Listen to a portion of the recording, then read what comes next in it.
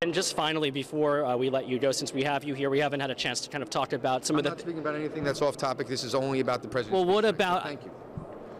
All right, so Congressman Michael Grimm does not want to talk about some of the allegations concerning his campaign finances. We wanted to get him on camera on that, but he, as you saw, refused to talk about that. Back to you. Why? Let me be clear to you. You have to do that to me again. I'll turn you over. I just wanted to ask you.